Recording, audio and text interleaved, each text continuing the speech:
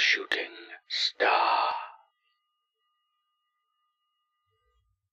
In any city, in any country, go to there, do that, and get this. Admit it, that's what interested you into this lifestyle. Promises of untold power in exchange for completing a few measly tests. That's the reason why there are so many bright-eyed new seekers coming out of the woodwork, hoping to get themselves a shiny new object. And that's the very same reason that those seekers rarely seem to keep their optimism and innocence after they obtain said object.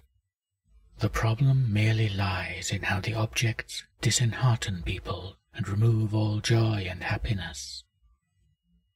Well, except for mine, of course.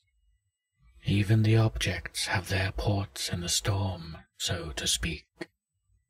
However, if you really are a seeker, you know the drill.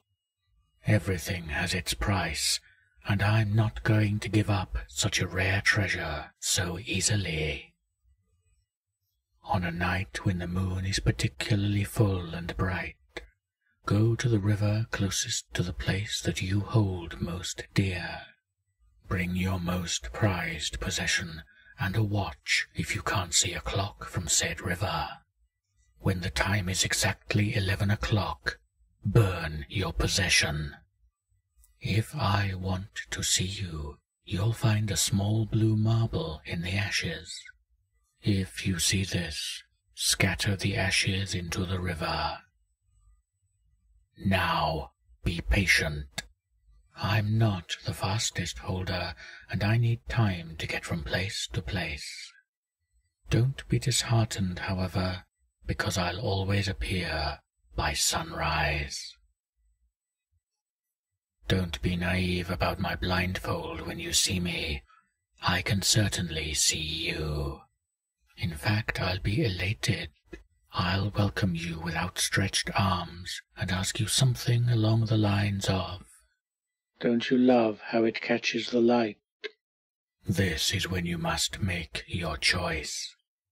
If you decide to leave the marble on the ground and walk away, then I'll remove your desire to find any more objects. If this will be your first, I may just have saved you from eternities of peril from other holders.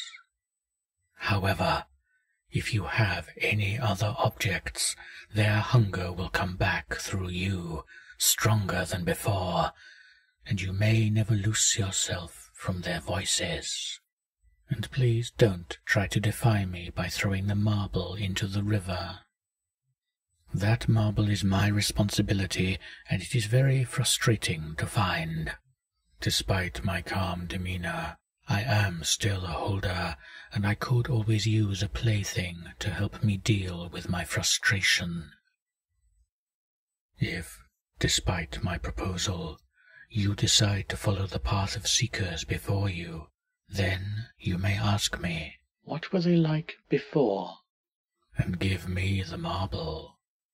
Take a seat, because my story can take a while. I'll tell you about times before the objects were made, and how they used to be pure, but they changed forever.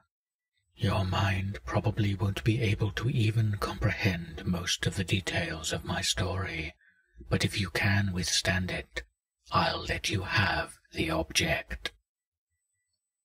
As you've probably guessed, it's the blue marble. I will tear out your eye and replace it with the marble. After the pain subsides, you'll never know the difference between the marble and your old eye. Now here's where the perks of my prize come in. No doubt that's the reason you've come after this. If you show anyone your new eye, they'll see your version of paradise. You'll even be able to placate yourself for a while if you look into a mirror and stare at the eye. But the marble isn't perfect. As your hunger for the objects grows, people who look into your eye will find a vision of the reunion. You'll lose a few friends like that if you don't find yourself a blindfold. Furthermore, you'll find nothing but frustration with your illusions, swearing at yourself for not being able to bring them together. But don't dwell too much on these facts. It could be years before the marble would allow these things to happen to the seeker that possesses it. I suggest you enjoy the time between ownership and madness while you can, before it fades. The blue marble is object 177 out of 538. While it may be the brightest star in the sky, its light will not last very long.